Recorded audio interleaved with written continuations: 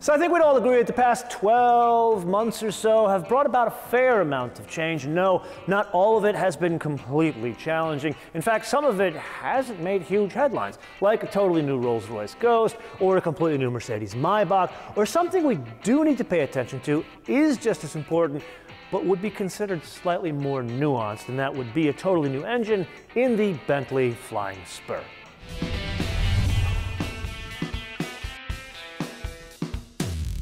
So a 4-liter twin-turbocharged V8, 542 horsepower and 568 pound-feet of torque. That in turn drives all 4 wheels through an 8-speed dual-clutch transmission. We will talk a little bit more about that later because you kind of know where that transmission comes from. And then there are the performance figures. 0 to 60, 4 seconds, not that much farther off of the 3.7 of the 12-cylinder and VMAX. The 12-cylinder is a basic comparison, 207. This one, 198. You really didn't expect this to be a lightweight, did you? 5,152 pounds, or depending on how you express your weights and measures, 2,337 kilograms.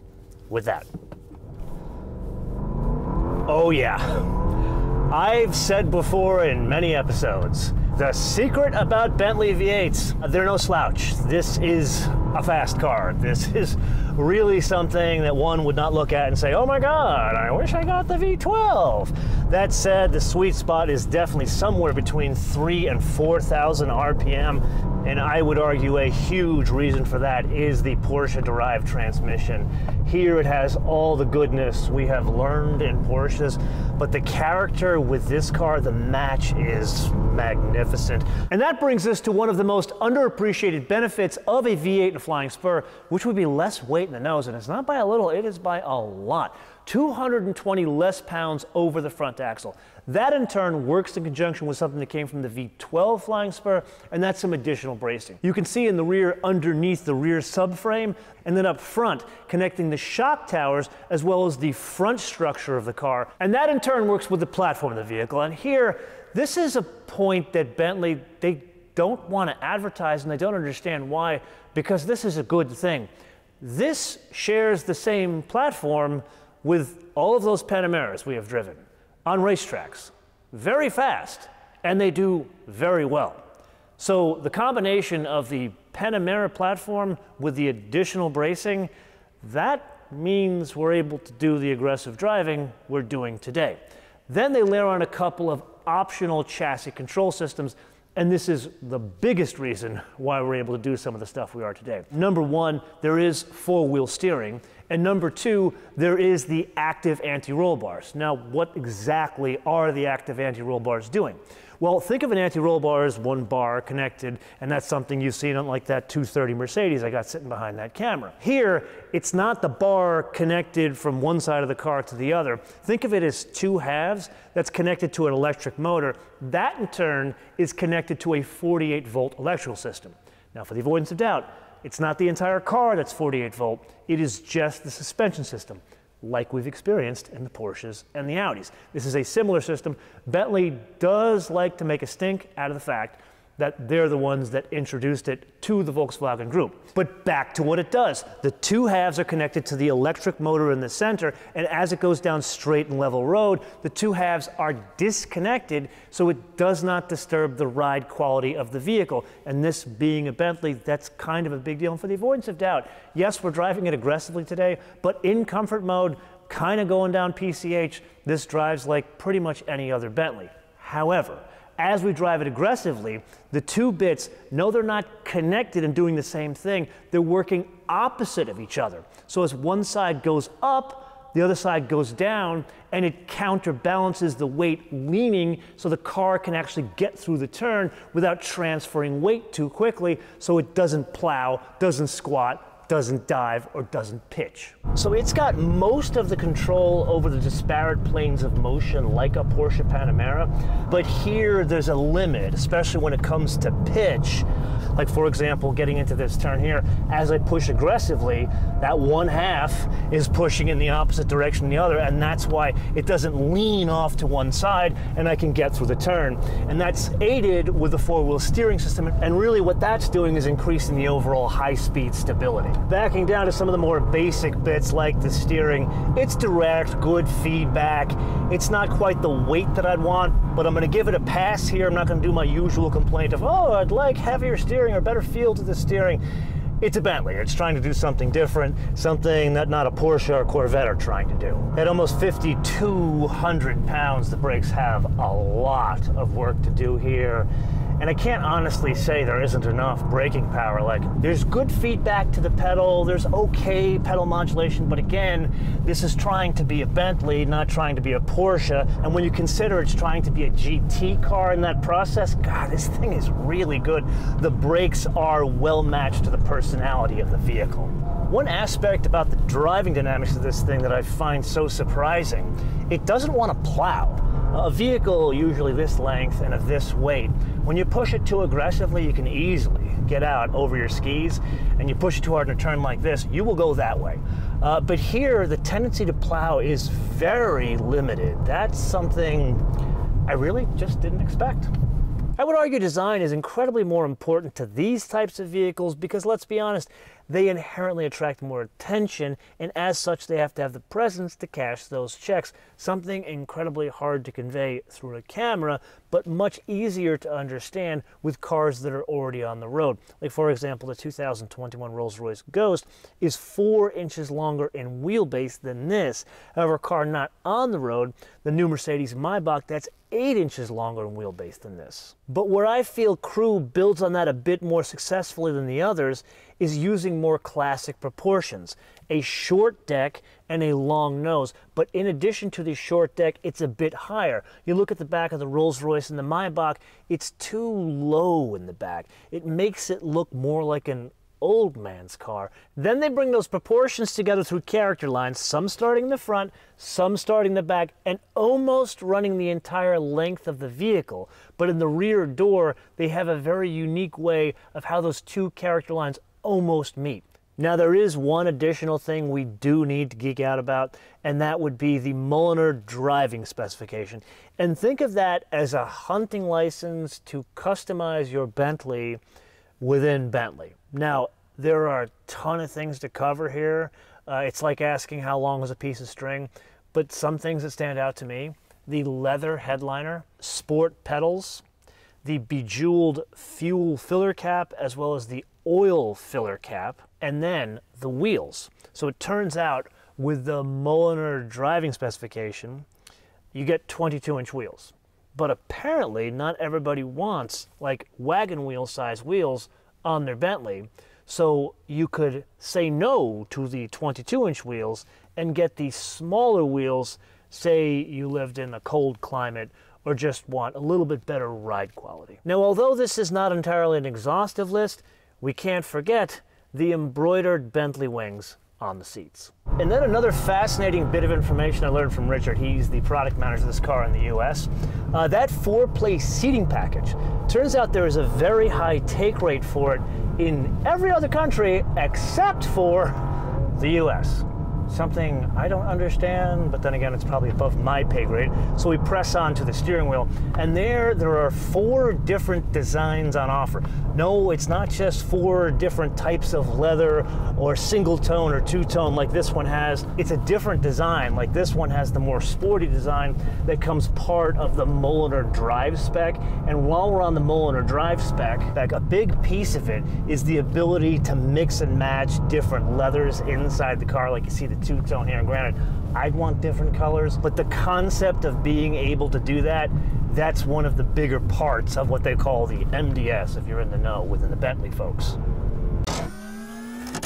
Yes, it is indeed that time again to play your favorite game on the options game with today's contestant, a very well spec'd out Bentley. This one, the 2021 Bentley Flying Spur V8 for a base price of $196,000. To that, we had the color.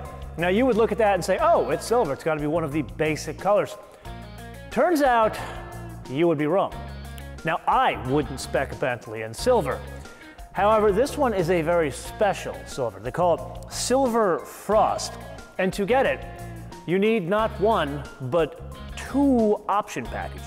The first would be that Mulliner driving specification we talked about earlier with all that stuff.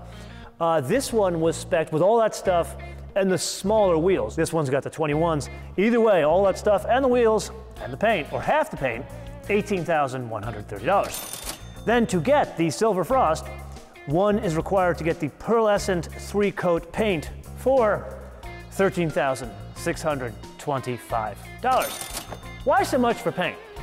Well, have you heard the old story how one could walk into Bentley and say, I've got this coin that I want my car to match the color of?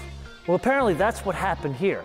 This was one of these colors where someone walked into Crew and said, I want that color on my car, and it was one of those one-off bespoke colors. Now it's part of this Mulliner and pearlescent range and costs a lot of money.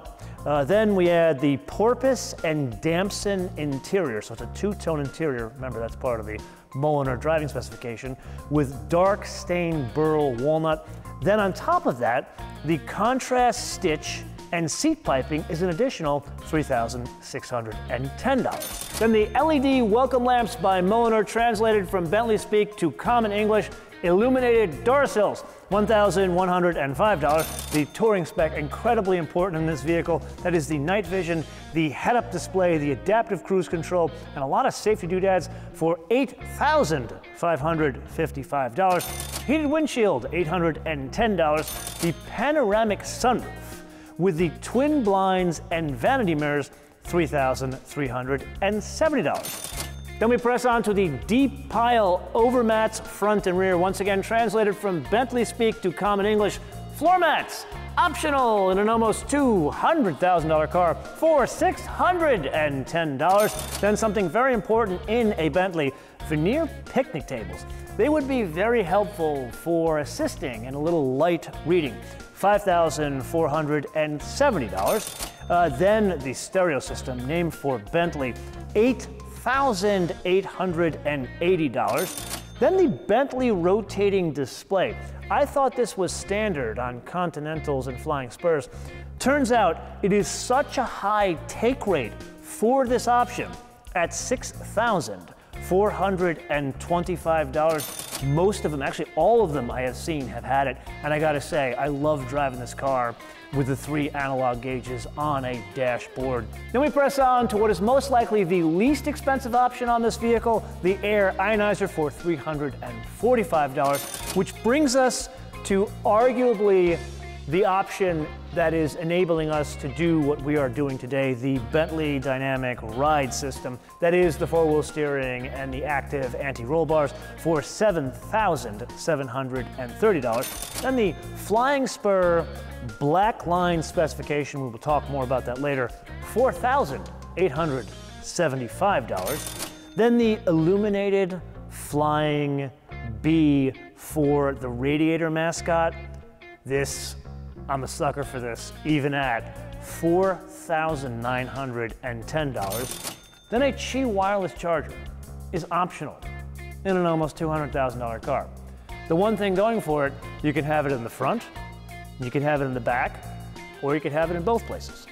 Then the mood lighting specification. I have no idea what this is, but it is $2,570, which leaves us only one thing to add, and that is the destination handling from Crew England for $2,725. I am told there is a gas guzzler tax for this vehicle because it is 15, 20, 17 combined.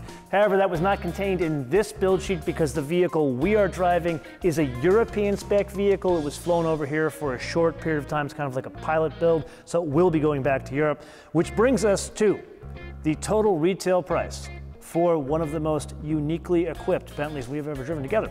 $271,910. So another fascinating tidbit I picked up on my call with Richard. You guys may remember a friend of the show and Inside the MOTOMAN Studio guest, Bo Bookman. He runs Galpin Autosports here in Los Angeles, as well as Galpin Ford, which I believe is the largest Ford dealer in the world, something like that. Anyway, he also makes a lot of money taking the chrome trim off of Maybachs, Rolls Royces, and Bentleys, and making them black trim, whether it's glossy or satin finish. So the folks in Crew are scratching their head like, wait a minute, why is this guy running a Ford dealership making money off of our cars? So they went back to the drawing board, at least in design, and said, we're going to start making the black trim from the factory and make it part of the MDS spec, or at least an offshoot of the MDS spec. And that's why this car has black trim, and Bo Buckman didn't do it. So in order to bring all of this together, we need to circle back to the point that Bentley does not like to advertise about this vehicle, and that is the fact that it shares a platform with the Porsche Panamera. Now, for the avoidance of doubt, it is not trying to be a Porsche. It does not drive like a Porsche. It drives very much like a Bentley. But the fact that it has Porsche DNA running through its veins, especially its transmission, makes this go way beyond that old saying, well, the Bentley, that's the driver's car. Which brings us to the wish list. And I had to spend a lot of time thinking on this because there really isn't much I would change here. The only thing, and this is a huge ask, a 48-volt electrical system throughout the entire car, not just the suspension system. And here's why. Performance, not efficiency, because you're not looking at this for fuel economy. But think about what we did today and having the ability to do that with the torque coming from zero, which could be tuned in a 48-volt mild hybrid system with that engine. And that brings us to the point where I turn this around to you guys, and you opine in the comments below or via our social media, MotoManTV all one word, MotoManTV all one word, Facebook, Twitter, and Instagram, about that or anything else we should add to the wish list, kind of like not getting one in silver. And with that, I do want to leave you with something my design nerd found in this car that I love. You know how Bentleys and Rolls Royces, they have a wood dash and it's book matched, meaning it's mirrored.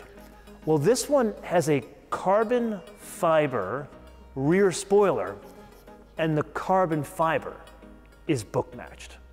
Until I see you in the next episode, bis später.